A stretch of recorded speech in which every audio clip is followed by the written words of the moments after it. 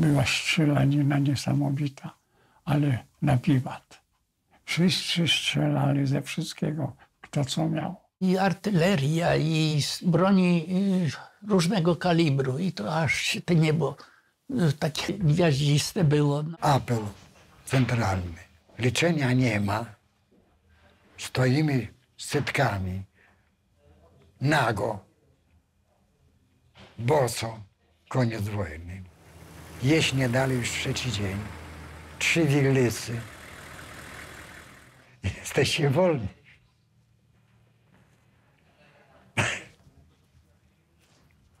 I pojechali w cholerę.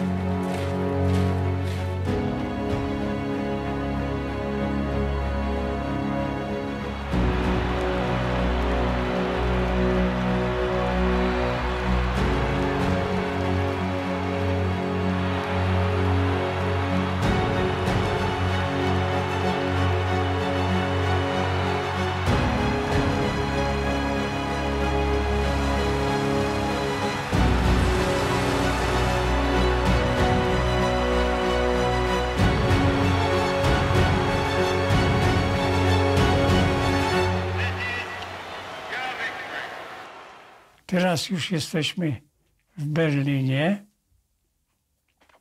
Załatwiliśmy Berlin.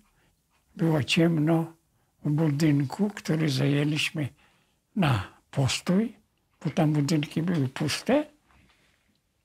No, tych 15 samochodów się tam ustawiło. Ja słyszę fortepian. Myślę sobie, któż to gra na fortepianie? Żywej duszy nie ma. Było ciemno, więc tam jakieś tam błyski robiłem zapałkami i doszedłem do mieszkania, które było otwarte, duży fortepian, a przy fortepianie siedzi oficer rosyjski i gra na fortepianie, co mnie uduchowiło. Coś takiego na wojnie.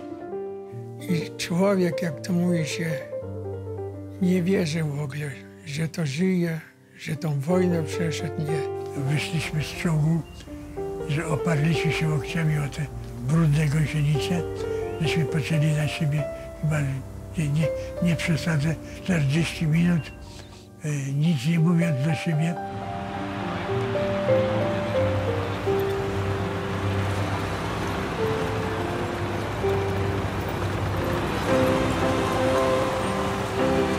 They are greeted enthusiastically as liberators of the old Belgian capital, as well as many other cities. Ypres, World War I fame, and Ghent, the inspiration of poets. With typical modesty, General Maciek accepts the thankful tribute of the Belgians.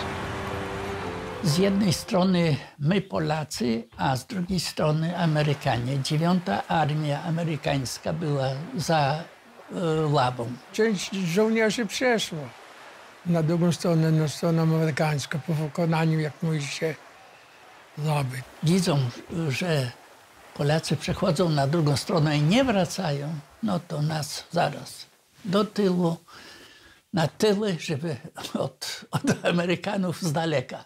I tutaj wojna zakończona.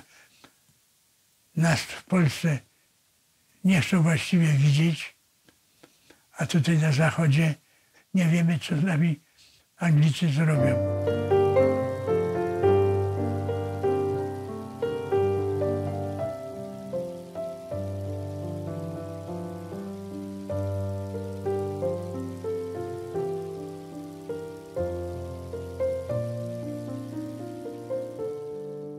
Otworzyli bramy, ustawili nas w te piątki swoje I wyprowadzili nas w otoczeniu SS-manów, po jednej i SS-manek.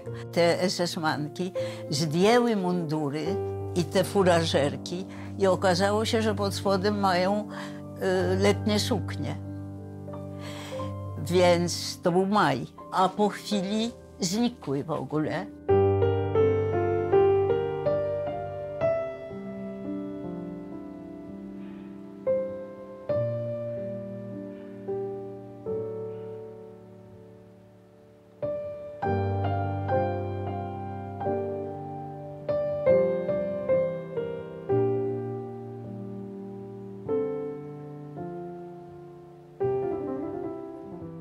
Prześwietlenie, no i gruźlica. 34 kilo, a jak wychodziłem pół roku, 44. Jeszcze nawet pod koniec tych 9 miesięcy to miałem trudności stać. No byłem wtedy już trupem chodzącym. Dostałem transfuzję krwi, wtedy mnie ważyli, mierzyli. Wiem, że dlatego ważyłem 34 kg, bo mnie ważyli. Przy moim wzroście 1,74 m.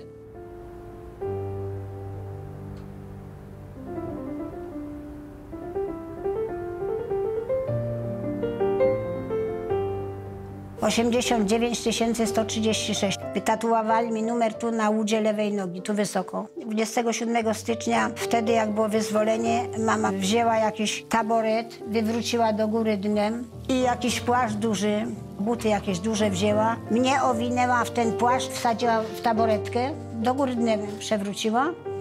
No ale mama się nie mogła ruszyć, bo była taka słaba. Ona ważyła 29 kg. No i wyszliśmy za bramę, ale za bramą no to już była wolność. To już chociaż ta radość była, że się cieszyła, że jest wolność.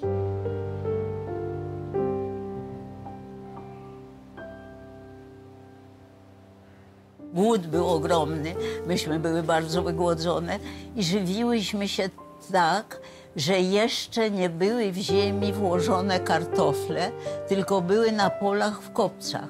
Rozpalało się ognisko i piekło się te kartofle. Umierali ludzie jeszcze dlatego, że się dorwali do resztki, jakie były w magazynach. Zaczęli gotować, jeść i za 2 dni już być nieżywym. Znalazłam się w grupie jakichś 25-30 osób i zaczęłyśmy iść w stronę domu na własną rękę. Same, bez żadnych SS-manów.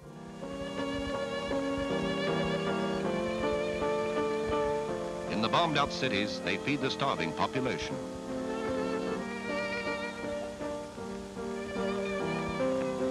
They even meet Polish women deported by the Germans to labor camps. Poszedłem do kolegów, którzy w mieście pracowali w kuchni amerykańskiej.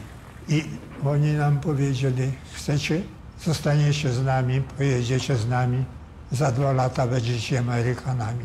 Ale każdy z nas powiedział, nie, my wolimy jechać do domu i zobaczyć, co w domu jest. Musiałem wrócić do domu, bo były 2 siostry młodsze. Babcia, mama, no i tata chory na płuca. No przecież nie mógł człowiek jechać. Musiał, był najstarszy w rodzinie. Zgłosiłem się do wyjazdu do Polski. Porucznik do mnie powiada, wy nie możecie tutaj zajmować się tam lataniem i tego, wy się musicie uczyć. Mieliśmy jechać do Włoch, do korpusu do Andersa, bo tam była szkoła, żeby się uczyć. Byłem zdecydowany, że pojadę, już byłem przygotowany, a mundury były na zapas, a on mi wtedy wyciągnął karteczkę taką, pokazuje mi z Czerwonego Krzyża Genewskiego i matka mnie poszukuje i pisze tam, synu, jeżeli żyjesz, to wracaj. I ja do niego, panie poruczniku, wszystko jedno, ja wracam. 6 dni przed kapitulacją Niemiec tysiące amerykańskich ciężarówek przyjeżdża pod nasz obóz.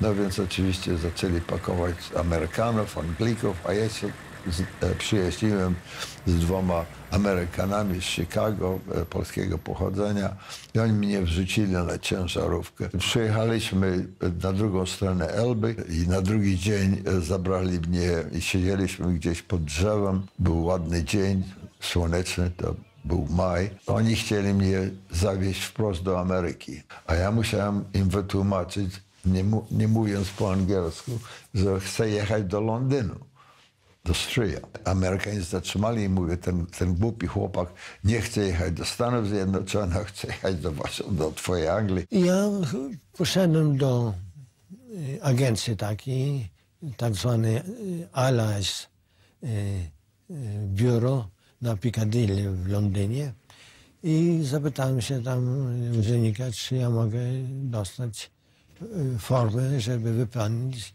bo chcę zostać obywatelem brytyjskim. On mówi, naturalnie. Polish participation in the Battle of Britain was impressive. In the autumn of 1940, the famous Squadron 303 shot down 220 enemy planes. 1 out of every 8 German planes was brought down by Polish fighters. If it had not been for the Polish airmen who fought in the Battle of Britain, we might have gone under in 1940, for the margin was very narrow, said Labourite Ivor Thomas in the House of Commons. Ale mówi, pan musi być tu obecny w tym kraju przez 5 lat. On mówi, doskonale. Ja jestem 8 lat, z 40 roku do 48 roku, to było w 48 roku. A mówię, tak, ale to się nie liczy. Pan tutaj przybył bez pozwolenia na lądowanie.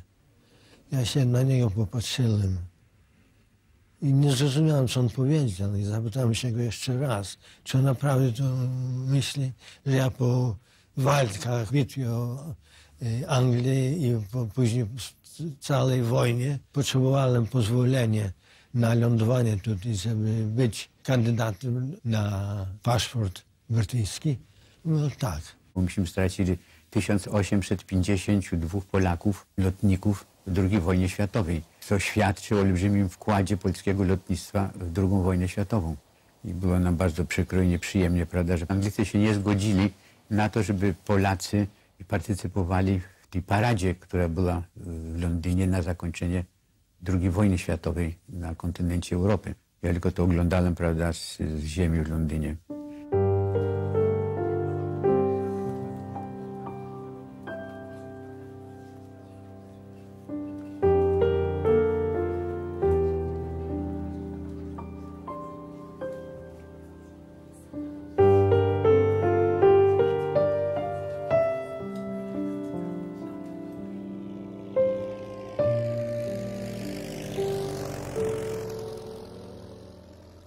Miałem możliwość pozostania w Anglii. Moją panią była pani, nie dużo będę opowiadał, która miała dużo pieniędzy. Jedynaczką była milionerką. Ja bym był dzisiaj milionerem, ale w 1947 roku moja mamunia napisała do mnie, ojciec jest bardzo chory, ojciec nie może się ruszyć. W 1947 roku wróciłem do kraju. No i tutaj przyjęto mnie bardzo nieładnie. Od 1947 roku do 50 właściwie to byłem, że tak powiem, bez pracy. Zaczęli zapisywać, gdzie to chce jechać po wojnie. My do Nowego Jorku, do Ameryki. No i zapisali nas tak. I myśmy tam czekali. No to trzeba było za 2 lata czekać. Czekaliśmy na ten Nowy Jork. W końcu ojciec dowiedział się, że jest takie zebranie. Polscy oficerowie przyjechali tu na to zebranie i chcą z Polakami porozmawiać. I ojciec poszedł na to zebranie. Słuchajcie, dostaniecie mieszkanie za darmo. Pan świetną posadę zostanie. Ojciec też nie mówił, gdzie pracował. Ja pracował w wywiadzie. No. W końcu ojciec przychodzi, no zmieniłem zdanie. Już nie jedziemy do Ameryki, jedziemy do Polski. A tu zaczęła się gehenna dla ojca. To od razu zaczęli ojca wzywać do UB. I codziennie.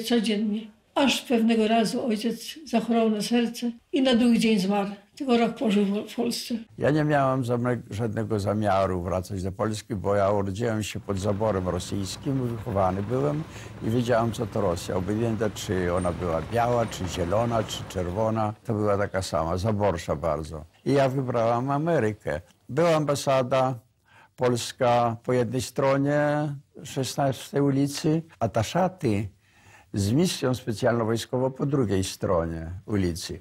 Przyszła grupa taka z młotkiem i z dłutem. Przystawili drabinę.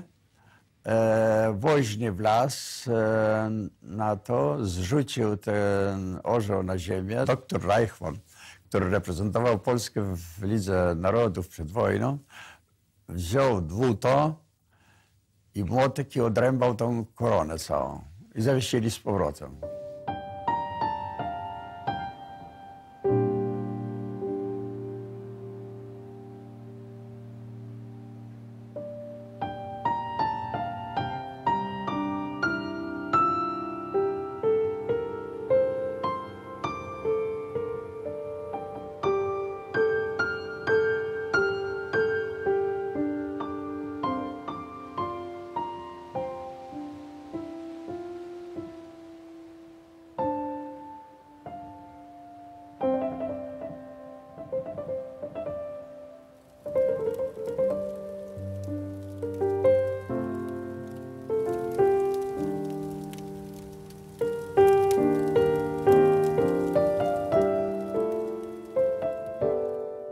No i tak właśnie przetrzymaliśmy ten czas, z tym, że ja światła dziennego nie widziałam przez te 2 lata, które byłam w piwnicy.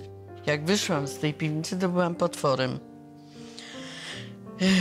To znaczy zezowata, bo jeszcze tam gdzieś szczelinka jakaś była i słoneczko przeświecało. Ja się pytałam mamy, co to jest, więc mama mi tłumaczyła, że wiesz, to jest słoneczko, tam jest ciepło, jak się wojna skończy, to zobaczysz. No a teraz musisz być tutaj. I ja patrząc tam, no to miałam tego zeza takiego dokładnego.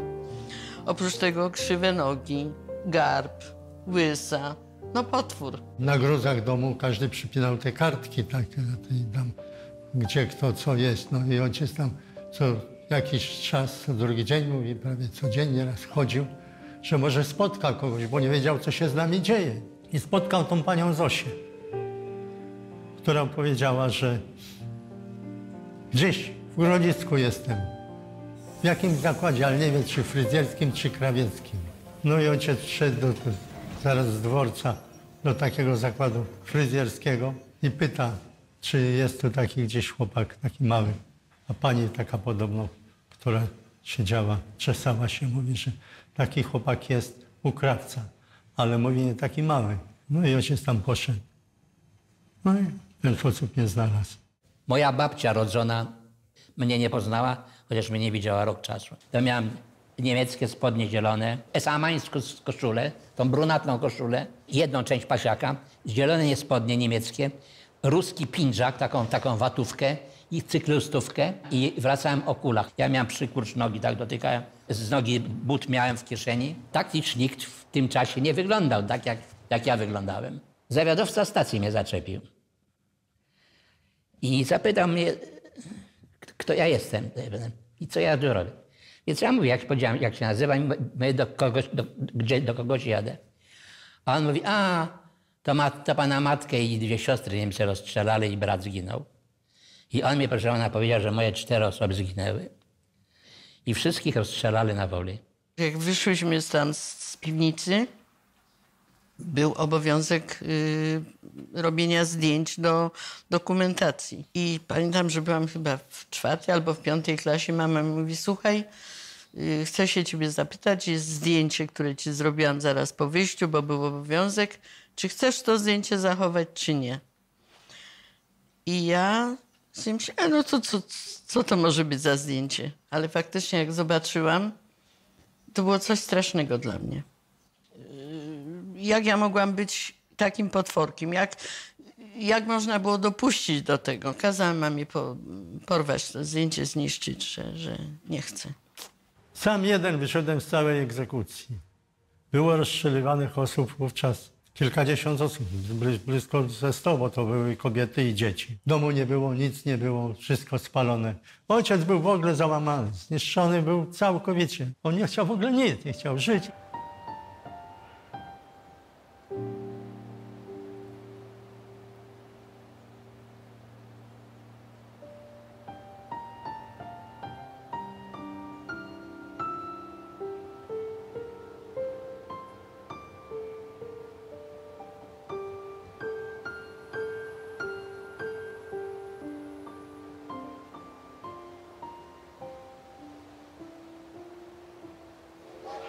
Jedziemy do Polski. Też w tych wagonach, tak jak powiedziałam, bydlęcych jest już potężny ten eszałon, potężny, długi, tych wagonów były dziesiątki. Przekroczyliśmy Brześć. Eszałon stanął, zjechał na tory, wszyscy wylegli z wagonów, ale patrzymy, ja z moim kuzynem Leonem, patrzymy i mówimy, co to się dzieje, popatrz, nikt garków nie wynosi. Co, nie będą nic gotować? Co to się dzieje? I wszyscy się rozglądają i pędzą. I kto ile może i siły ma. Jedni szybko, drudzy starsi powoli. Wszyscy w jednym miejscu i w jednym miejsce zdążają. To my, dzieci, gromada dzieci, też idziemy za nimi. Co, taki dziwny dom, ogromny, nigdy takiego domu już nie widziałam, ani w Klukwinie nie było, ani w Siemionówce. Co to za dom? Wysoki taki, z wieżą. Wiedziałam, że jest krzyż. Co to jest krzyż, bo mama umiała mówić Aniele Boże, umiała mówić Zdrowaś Mario, ale to mechanicznie. Tam w niebie jest Boże, to tyle miałam, prawda, wyobraźni. Przecież nie widziałam kościoła, nie widziałam księdza, nie miałam pojęcia. No i ten dom dziwny, nieznany, z taką wieżą wysoką, z krzyżem, co to jest? I wszyscy dobiegli po zagrodzenie. Leon mówi, popatrz, wszyscy zemdleli na raz. Co się stało? Wszyscy upadli. My stoimy, coś, a gdzie nasza mama, gdzie moja mama? Też upadła. Znaleźliśmy na naszą mamę, nasza mama płacze i mówimy, co się stało? Czemu ty zemdlałaś? Ja nie zemdlałam, a musiałam tłumaczyć dopiero. To było podziękowanie Bogu, że dał nam wrócić wszystkim do Polski. Wyszedłem z wagonu, matka jeszcze coś tam zbierała się, ubrany tak.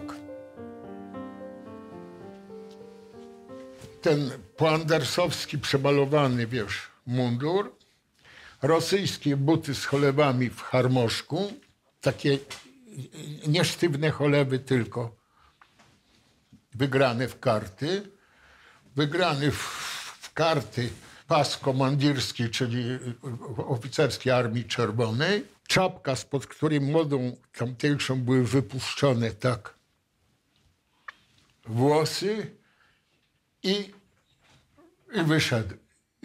wyszedłem z wagonu. Się rozglądam, taki Antek, rozumiesz, praski, zobaczył z sowieckiego pociągu, wysiadł taki jakiś ten i słowa nie zdążyłem powiedzieć, jak mi dał w ryja. I powiem ci, że ścisnęło mnie gardło tak, że ty sobie nie możesz wyobrazić, tchu nie mogłem złapać. Zdążyłem, tylko powiedziałem, wiesz to, ty co, swojego bijesz? Bo dla mnie było nie do pojęcia, że Polak może bić Polaka. Ty co, swojego bijesz? I ja bym go jebnął, wiesz, na odlew po syberyjsku w ucho, to się tylko zrolował. Tak, stanął na czworaki i dał dyla. I taki był pierwszy krok na ziemi polskiej. Bo moja mama bierze taki pochyn chleba zbreswany, taki, który piekła ciocia. Robi na nim znak krzyża, kroi go i mnie szuka w tłumie. Chodź tu, Krysiu, mówi. Popatrz, to jest chleb. I ja chyba bym zjadła pół bochenka tego chleba na raz. Nie miałam pojęcia, że to jest coś wspaniałego, taki smak, że coś takiego może istnieć na świecie. Po 6 latach dojeżdżamy do Białegostoku. Wysiedliśmy na dworzec i znowuż będę pewnie płakał, bo nie.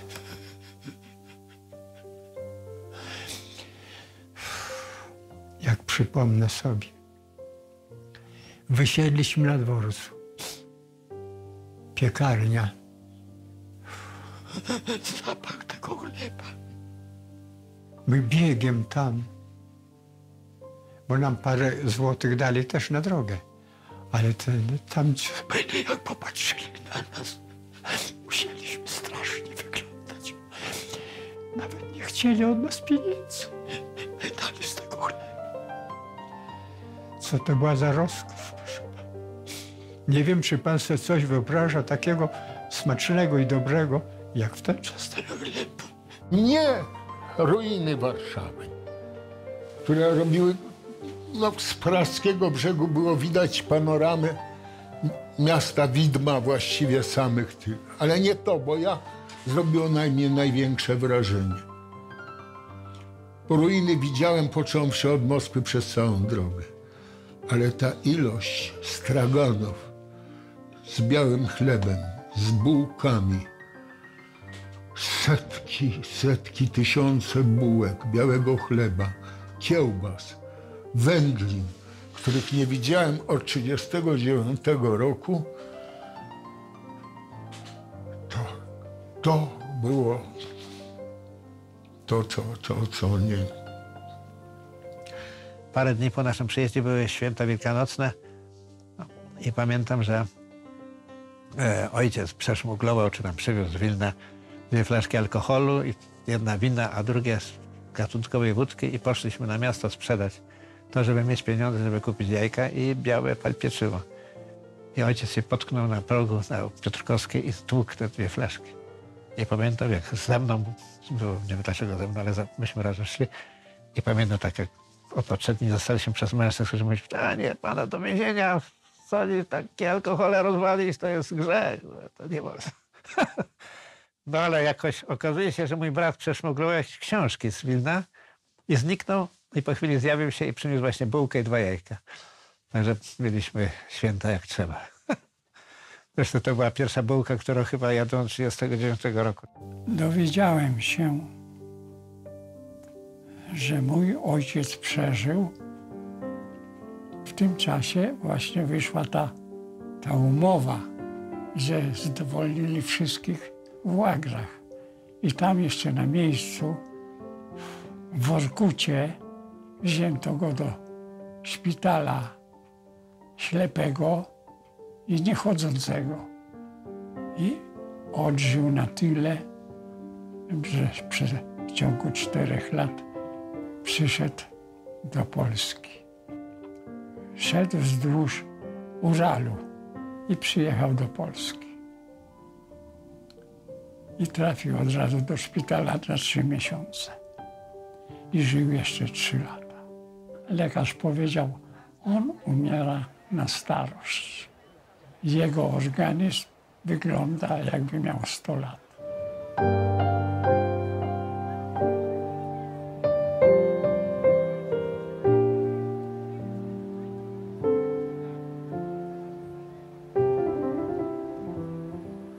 Później wracaliśmy do kraju. Do kraju wracaliśmy pieszo. Po przyjściu do Polski była demobilizacja, już starych zwolnili do cywila. A ja napisałem, mówię: no co, zawodu nie mam, szkoły nie mam skończone, bo to gimnazjum zaczęłam, ale dalej, jak to myślę, nie mam przygotowania żadnego. No i co mam robić? Napisałem raport do roli Rzymskiego z prośbą o skierowanie mnie na szkołę oficerską. I dostałem w ogóle skierowanie na oficerską szkołę do Przemyśla. Do szkoły, pamiętam, jechaliśmy wagonami, transportem, co do Rosji węgiel wozili. I na tych wagonach przyjechaliśmy do Przemyśla. Gdyśmy przejeżdżali przez Siedlce, dowiedzieliśmy się, że w Siedlcach stacjonuje jakaś jednostka 1. dywizji. Wysiadających poprosiliśmy, żeby dali znać wojsku, że rodzina majora Hoffmana, ojciec był wtedy w randze majora, wróciła z Syberii. Wszyscy wtedy takie rzeczy traktowali bardzo poważnie. Wszędzie na gruzach były jestem, żyję, tu jestem. Były setki, tysiące kartek. Wszyscy się szukali. Wszyscy skądś wracali, ze wschodu, z zachodu. Trzeciego dnia pobytu tam zobaczyłem idącego na rampie ojca. Nie wiem, jakim cudem. Jakaś siła po prostu mnie podniosła w powietrze i ja na wysokości ponad 2 metrów znalazłem się na tej rampie w objęciach ojca. Jak? Nie wiem. Bo to jest niemożliwe. Ja bym w życiu tak bym nie skoczył.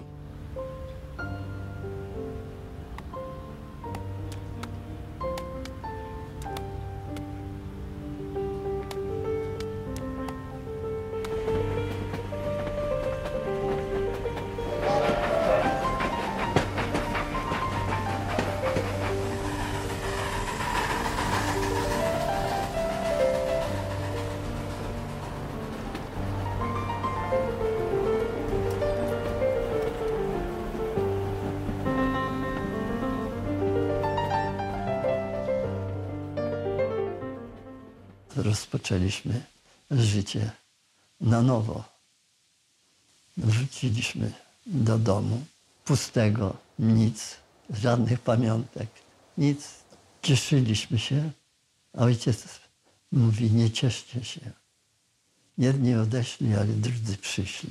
Wszyscy wierzyli, że teraz będzie lepiej, że już więźniów politycznych wypuszczą, bo koniec wojny. Nikt nie przewidywał, że oni Polaków aresztowują za to, że byli wakarze, walczyli z Niemcami. Ja z łopatką biało-czerwoną. Oczywiście jeszcze chodziłem po Wilnie, pamiętam, przez ulicę. Jakaś pani właśnie mówi do córki, zobacz, polski żołnierz. Po chwili przeżegnała mnie. Ja mówię, dlaczego pani mnie żegna? Bo wiem, że niestety, ale Sowieci was nie zaakceptują. Rosjanie weszli do naszej wioski, do Ocypla.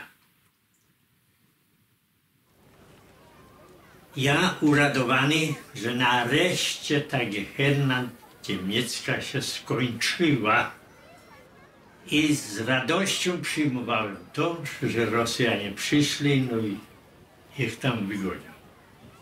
22 na 23 Rosjanie weszli do wioski, do Ocypla, a 25 już mnie zwinęli. Byli bardzo przyjaźni, sympatycznie się zachowywali. Zaczęła się rozmowa z nimi i zwłaszcza nasze panie zaczęły narzekać na swój los, na to, jak cierpimy, jak w tej piwnicy się męczymy, jak nie ma co jeść, jak jest zimno. I oni nas tak ze współczuciem słuchali i powiedzieli, że oni właściwie to oni nam bardzo chętnie pomogą. Najlepiej, żebyśmy wyszli na podwórko. Oni mają dobrą broń i oni po prostu nas zastrzelą. Po co się będziecie męczyć? Was to będzie trwało chwilkę i już będziecie wolni, już nie będziecie się tak męczyć. Zaczęły się szlochy i błagania, ale oni byli nieustępliwi. No i wtedy moją mamę natchnął Duch Święty i moja mama wystąpiła z następującym przemówieniem, że bardzo im dziękujemy za propozycję i że chętnie skorzystamy, ale że byłoby dobrze, żebyśmy przed śmiercią wspólnie się napili troszeczkę wódki. Więc postawiła litrową butelkę jedną, postawiła drugą. Po drugiej już Rosjanie zapomnieli o braterskiej pomocy, jakiej mieli nam udzielić. Koło Białegostoku stanął pociąg w polu i stał pół dnia. No i tu się panika była wśród ludzi. Był strach teraz, w którą stronę pojedziemy. W lewo, czy na wschód, czy na zachód. No ale okazuje się, poszło na zachód. Z jakichś powodów technicznych pewnie stanął pociąg. Drugi raz to było na jakimś stacji przed jeszcze Warszawą. Mianowicie stanęliśmy na dłuższy czas i koło nas podjechał pociąg i naprzeciwko naszych okien, w tych towarowych wagonach takie okienka są na górze, prawda? I akurat na wprost naszego okienka było okienko z tamtego wagonu, a tam chodzicie po polsku mówią. I to byli młodzież polska, i to byli akowcy. Pociąg ruszył. I jedziemy. I z nami był pewien pan, już taki starszy, który po raz drugi jechał do Rosji. I jak to już się prawie, że tak ciemno robiło, a on mówi tak, wiecie co, chłopaki, bo tam sami mężczyźni byli wtedy w tym wagonie, zmówcie sobie paciurek i proście Boga, żebyście dostali małą łopatę i długi trzonek. Bo jak dostaniecie dużą łopatę i krótki trzonek, to jest po was. Zostali zwołani dowódcy oddziałów i na naradę wojenną w Boguszach. I zwołano i wszystkie, Szczerbiec, Tońko, tam Ragner, to dowódcy oddziałów właśnie. Tam zostali oczywiście aresztowani i wywiezieni, i ślad po nich zaginął. Ruskie wkroczyli, krążyli, proszę pana, żeby się nie uciekli. Prawie żołnierze rosyjski przy żołnierzu. No i co takie sytuacje? Ręce do góry, no co? Być martwym bohaterem.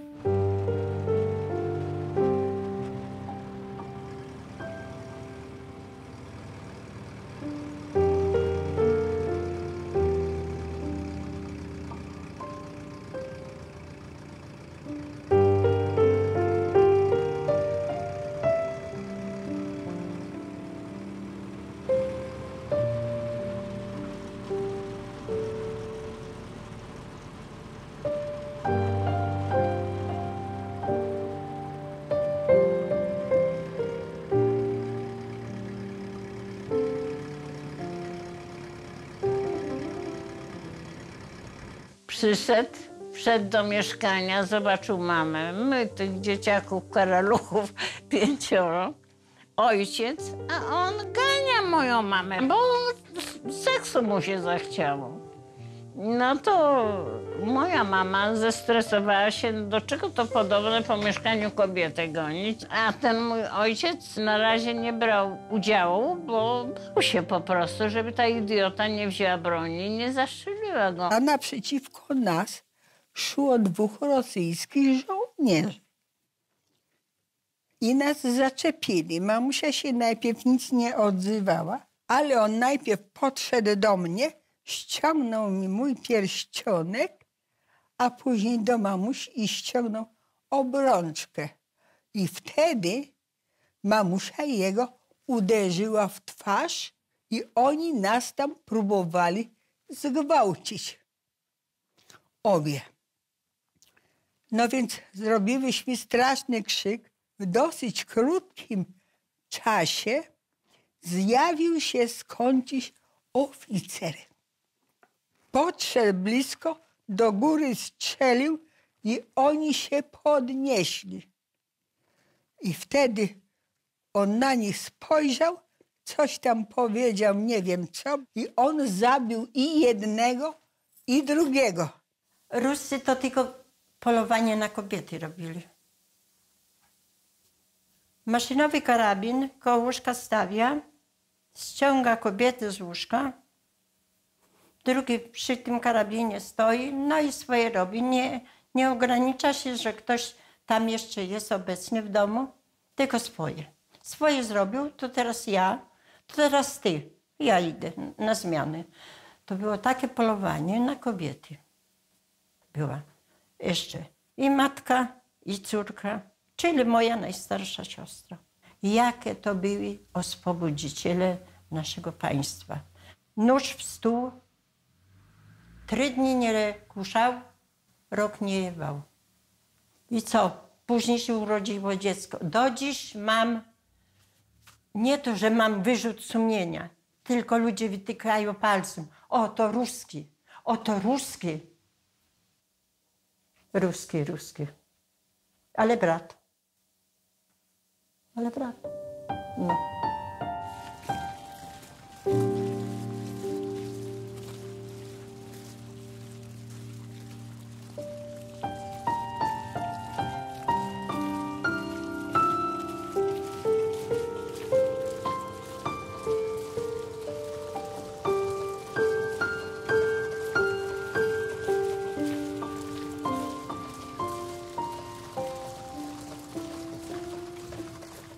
No wróciłem do domu chyba 8 sierpnia, a 9 września już byłem aresztowany przez milicję urzędowską. Patrzę na grobli, stawiają RKM, dyktirow. O, choroba, co się dzieje? Nazwisko, no Pawełczo, ręce do góry. Ja mówię, co się dzieje do diabła? Dopiero Niemcy przede mną podnosili ręce. I ja przyszedłem do domu, okazuje się, że oni prawdopodobnie obserwowali już. Wpadło 2. No oczywiście po rosyjsku. Ja mówię, że w gimnazjum się uczę. Że dyrektor gimnazjum prosi, żebyś przyszedł. Już mama moja wiedziała, o co chodzi. Krzyknęła mnie, no dobrze, ale weź chociaż czapkę. I tam do drugich drzwi ja wchodziłem, a ten za mną szedł. I moja mama pchnęła go na kanapę i krzyknęła, uciekaj. I ja przez drzwi uciekam, ale śnieg był olbrzymi. Biegłem, ale już za chwilę usłyszałem strzały. Matka mi opadła i zaszokowany byłem, że on zastrzelił matkę.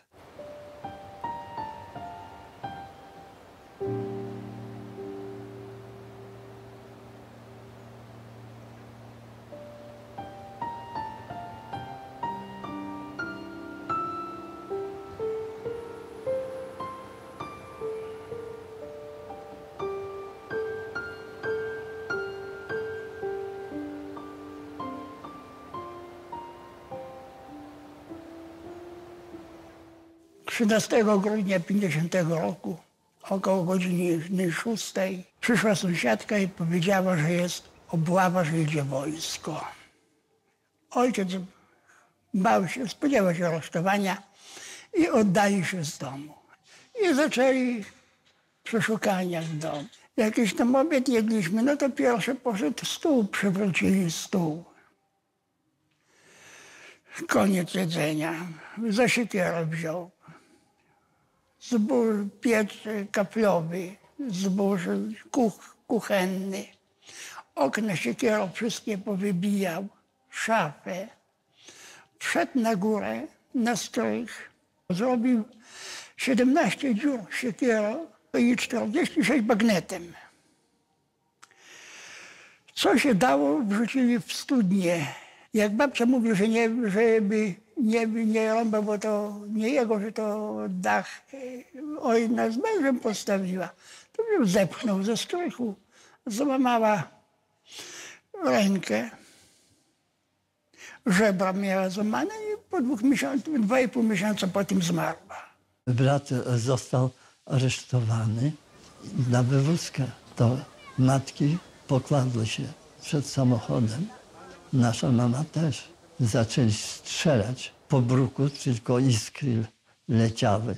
A matki się nie ruszały, to ciągnęli po klinkierze. Jak właśnie siedziałam, okna otwarte, jak bili, jak oni się znęcali, jak oni wyzywali, bo to wszystko było coś na Urząd Bezpieczeństwa. I tutaj przechodziłem podobne tortury, nie tylko katowanie kablem miedzianym, prawda, bitym w pięty, w pokrewnej, w krzyże, prawda, katowany w różny sposób, trzymany, spuchnięty, pobity w śmieciach pod schodami, prawda. W tych barakach, gdzieśmy byli, zostały jakieś tam zarazki świeżby. I myśmy dostali wszyscy świeżby. Ja patrzę się, a taki jakiś mądry ten pielęgniarz poszedł tam, zobaczył stosy cyklonu w takich podłużnych pudełkach blaszanych. I on tam wyczytał, że w składzie jest siarka, to na świeżbę dobre. zrobił jakoś tam pastę z tego, kazał nam się smarować. Z tego rany potworzyły nam się, że okrakiem trzeba było chodzić. Ciocie wzięli na blok kobiecy, a mnie z babcią na blok męski do celi na którymś tam pierwszym, drugim piętrze. I tu zaczyna się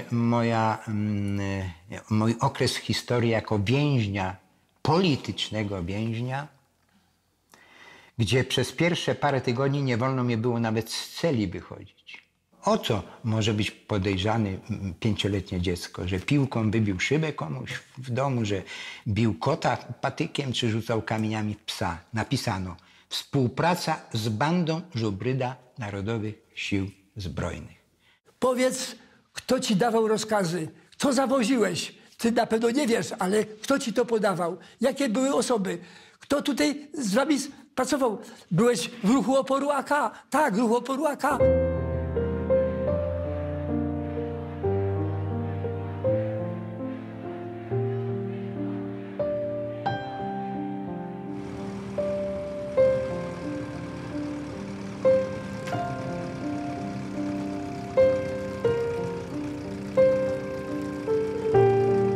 Akowcy w tym czasie mieli tutaj, w tym pomieszczeniu odprawę.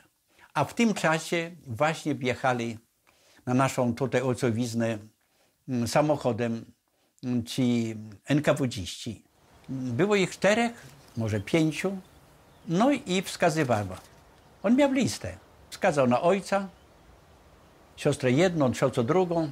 Ja widząc, że tata jest bezsilny, no więc do taty powiadam: tatusiu, że ja z tobą też jadę. Będę go bronił. Tatę trzeba obronić będzie. Tata mi odpowiedział. To było jego, powiedzmy, ostatnie słowa. Ty zostań i pilnuj. Zatrzymano ponad 7 000, tak jak mamy w dokumencie, 7049 osób, natomiast 592 żołnierzy krajowych zweryfikowano i ich już przeznaczono do likwidacji. 592. Utrzymywałem kontakt z konspirującą młodzieżą w liceum miechowskim. Ja im dostarczałem na naukę stena z jednego tych zapasów, obsługiwania się broni, bośmy byli po przemówieniu Churchilla, że jednak będzie wojna. I wierzyliśmy w to, zaczęliśmy wierzyć, że będzie wojna. Wywieźli mnie do Lublina, na zamek. No, zaprowadzili mnie na basztę, 120, pamiętam, na pierwszej kondygnacji, nary takie drewniane. Za dużo nas tam było, to na przykład jak komendant celi w połowie nocy zarządzał powstanie i położenie się na drugim boku, to takśmy się kładli, że później się człowiek wcierał tak. No i tak mnie potrzymali do stycznia chyba 52 roku.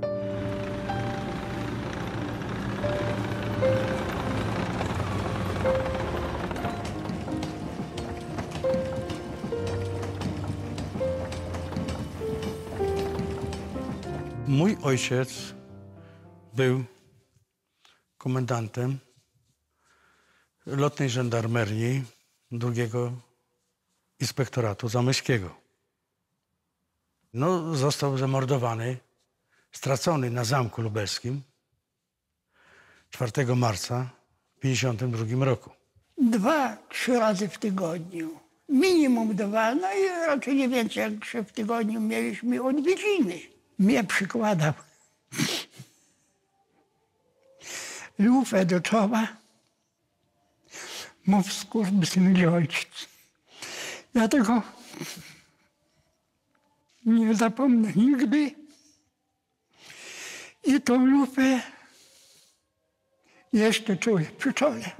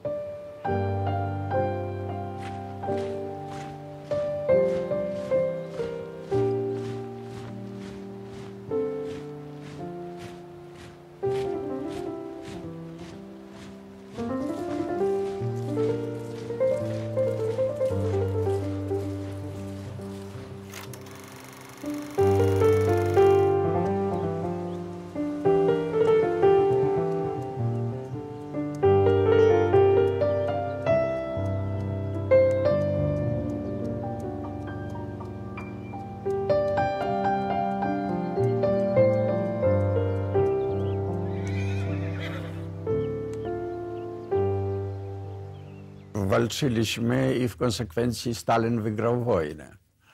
To stara historia, że tutaj zawinił więcej Roosevelt jak Churchill. To przejdzie do historii na wieki, że Polskę nie sprzedano, bo żeby sprzedać, to trzeba dukaty wziąć za to było. To oddano po prostu. Nawet ten Stalin, którego uważano za durnego, nie był taki durny, jeżeli wymanewrował geniusza Churchilla i Roosevelta. Dla żołnierzy i przypuszczam dowódców zakończenie wojny nie przyniosło tego, co przyniosło innym narodom. Zostaliśmy w próżni, nie wiedząc, jakie nas czekają przyszłe losy.